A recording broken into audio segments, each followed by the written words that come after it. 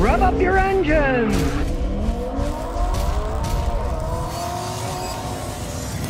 All right, people are always asking me, should they get a hybrid or not get a hybrid? Well, in this new Toyota Venza, you don't have a choice. It's only sold as an all-wheel drive hybrid system. As you can see, this thing is averaging 39 miles a gallon. For a vehicle of this size and weight, to get that kind of gas mileage, it's relatively phenomenal. We'll look under the hood. Very dependable 2.5 liter engine, no turbo, just 2.5, and the hybrid system here to give it boost. Now this is a Venza, but it's the same as the RAV4. I've driven the RAV4, I liked them, so I imagine I like this one I road tested. But you'll see these things are still pretty zippy, and they can get phenomenal gas mileage, right? Now, everybody knows I'm not a fan of CVT transmissions, right? But this is Toyota's eCVT. It's a bit different. They've been making them for quite some time. Prius has all had them. They've pretty much perfected them over time. Because if you're going to have a hybrid system like this, about the only way you can do it is putting on a CVT transmission, because it can have different inputs to the same drivetrain.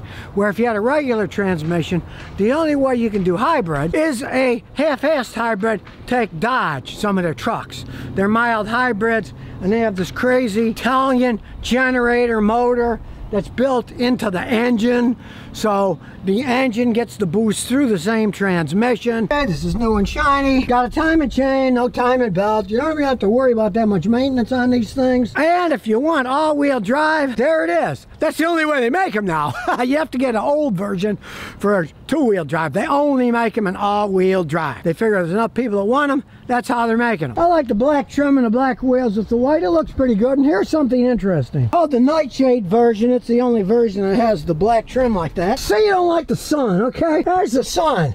Well, there's a magic button somewhere over here. There it is. Watch this. Magic button. Okay?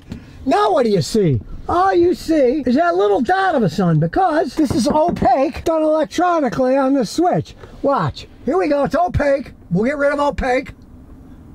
Boom, there comes the sun. And it's bothering you. You get opaque for a little bit of brightness. And of course, if you can't stand any of it, you can just close the whole sunroof if you want. And here it comes, electronically closing itself. And you don't have anything at all. But perhaps this black interior is too dark for you. Well, then what you do is you open the sunroof. It is a double sunroof, so. And then, there you go. You got a nice orange sun. Maybe you can use it to look at eclipse, I don't know. But it's all electronic here, because then when you push the button, like I said, now it's full sun, if you want it bright. But, to some people, that's too bright, so we'll push the button again. And then it's not as bright. Now, this is a hybrid, but it's not a plug-in hybrid. So when you push EV, you can drive it. And if you drive like a turtle for very short distances, say you want to sneak up on somebody, yeah, you can do that. But as soon as you drive it normal, step on the gas, the gasoline motor took in, because this is not a plug-in hybrid. This is a standard hybrid. Now, you take a RAV4 Prime plug-in.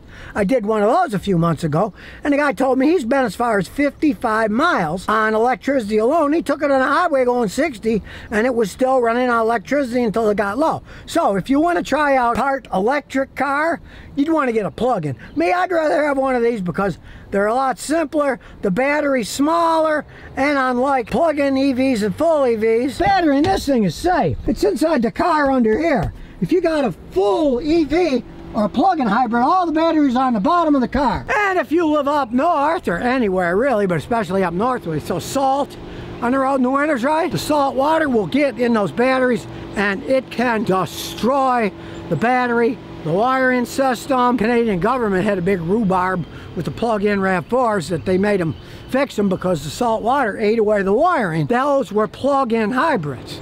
This isn't a plug-in hybrid. You don't plug it in. It just charges itself while the engine's running, or when you're doing regenerative braking. So it's a much simpler system, and it's got much less downsides than a full EV or even a plug-in hybrid has. It's got puddle lights under the mirror, so when you open the door you won't see it now because it's too bright, but at night it'll light up so you don't stand in a puddle when you get out. You can see it's got a very wide screen, Good definition. Look, now you're even wider. You can change the lines. Most people will just leave the lines like that. But if you really need wide vision, you can make them wider. Close, wide. Now it's pretty good if there's any kids walking around. You get a better view of what's going on. There's of course all the safety ones here. Traction control, you can turn off lane departure. Too lazy to open your trunk. There it goes. I've seen a lot of them don't do it. Let's see if it closes itself. You gotta hold it 2 seconds, and yes, look, it closes itself too. For the life of me, I could never figure out why they made ones that would open themselves but not close themselves. It only makes sense that you push the button, it opens, you push again, and it closes. We got wireless charging, that's standard on these. You can change the drive modes. You can go sport, normal, eco. Well, you know I'm gonna go sport. Heated seats in the front. Now, higher trims have cooled seats too, but this isn't the highest trim, so you don't get cooled seats. So you can have a hot fanny. We got it wide, you can really see what's going on there. And the warning works. Look at that. It kept me from smashing into them. Hey, I gotta say, that's impressive. My wife would love that. She said I'm never looking. I hate backing up. I only like going forward. Oh, here we go. What do you notice? It's really smooth. And this is the eCVT. It's a CVT, but it's all electronically controlled. And if anybody knows how to make them, it's Toyota, because they've been making them in Priuses for decades. And I was told something interesting. This is the sunroof, and you can see the sun because I have it on opaque mode, but it doesn't open. Finally, a sunroof that I like, because I don't want it to leak. This never opens, it won't leak, it's opaque. Finally, I'm not opening it. It's too hot or too cold outside all the time anyway. And we have it on the energy monitor, so you can see, turn the wheel back, you'll be able to see. You can see what's happening. We'll hit the brakes. Woo, energy goes to the battery. Look at that, isn't that magical? But that 39 miles a gallon, that's the average of all driving, which is kind of phenomenal. We're not just talking one is real high and one is real low. It always gets good gas mileage. You take a car that might get 38 on the road, a conventional car, it's probably going to get 22 in the city, stop and go. Well, this is regenerating electricity, so it does better. See, we got in sport mode, and there's nobody really coming, so take it to our little drag strip. You will hear the engine revving up more, because it's a CVT transmission, and that's what they do. So, now I can see someone's kind of sneaking up on us, so we'll have to do it fast. On your mark, get set, go! Not awe-inspiring, but it takes off decently and smooth. I just like automatic transmissions myself because they got a little more kick to them with actual gears. So we're going 50, 46. We're going to pass somebody. You can see.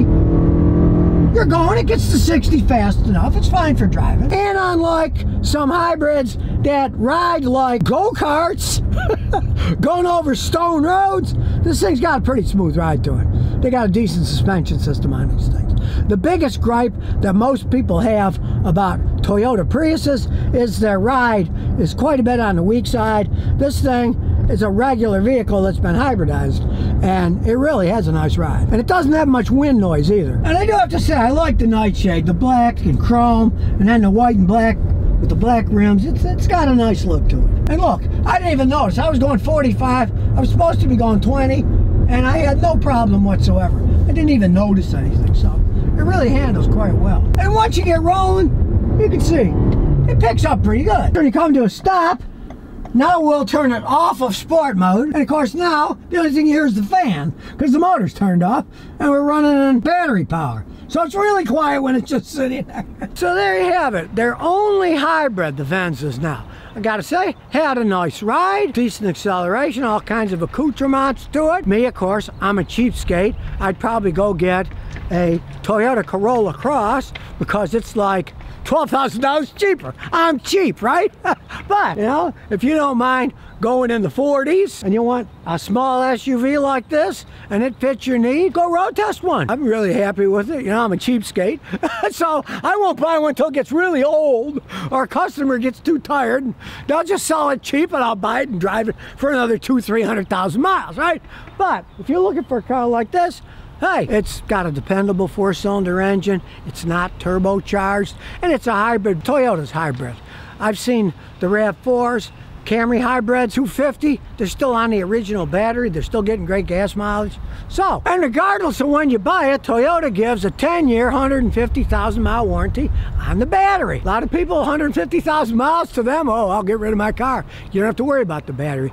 And even if you did by then, if the battery went bad, there's reconditioned batteries available for a much cheaper. I had a customer in Chicago, drove a Camry hybrid for Uber, and he bought another battery and installed parts and labor. It only cost him $1,300. He had like $250 on his Camry. It finally started to go out, the hybrid battery, so he had a guy install that, and it worked perfectly fine. His gas mileage went back up to normal. So they're not that bad if you get a Toyota. Now, if you're thinking about getting BMW or Mercedes or Audi hybrid, well, you better have a lot of money in the bank to pay for repairs as it breaks down. These are known for not breaking down. Those aren't. You really got to pick and choose if you're going to buy a hybrid. So if you never want to miss another one of my new car repair videos, remember to ring that bell.